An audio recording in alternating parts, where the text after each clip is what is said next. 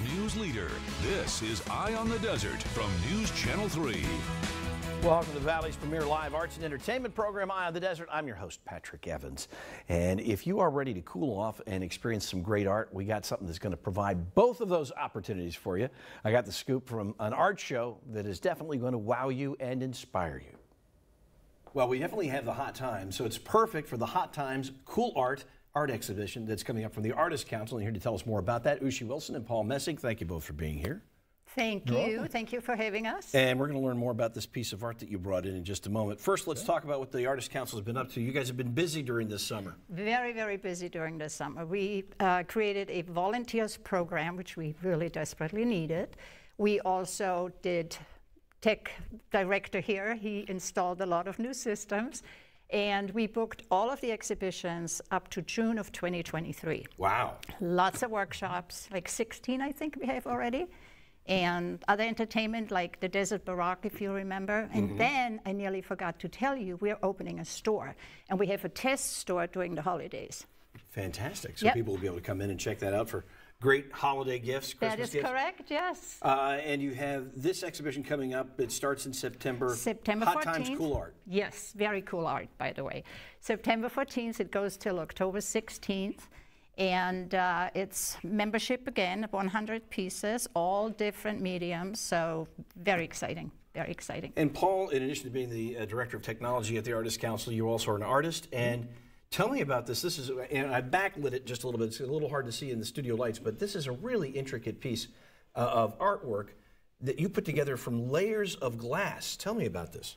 So this is 14 layers of glass. And what I do is I take an image and I divide it into parts, and then I paint a different part of the image on each layer.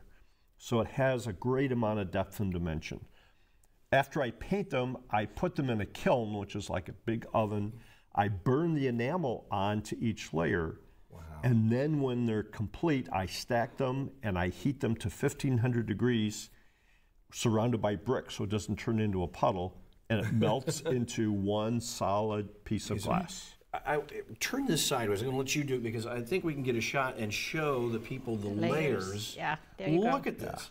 This is really remarkable. 14 different layers. Yes. And then the finished product is, they're not loose inside there. This is all fused together. This is one heavy block of glass. Yes. That is remarkable.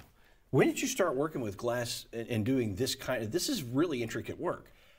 I've been working with glass for almost 20 years, but this particular style I started in 2011, so a little over 10 years ago. Now, is this going to be in the Hot Times Cool Art exhibition? A smaller winter piece will be my cool art, but it will be a similar piece to this. Yes. Well, this is a really fantastic piece of art. It's called Winter Air. And you're looking at some of the other pieces that will be shown as well, and all members of the Artists Council yes, put this they together. are. And as you can see, it's from collage to oil, watercolor. We have sculptures, we have mixed media. There's just there's a smaller version of Paul's. You can see that a little better on the image. The Hot Times Cool Art exhibition runs September 14th through the 16th, Wednesdays through Sundays, 10 a.m. to 4 p.m. It is free. And when will your store open for the holidays?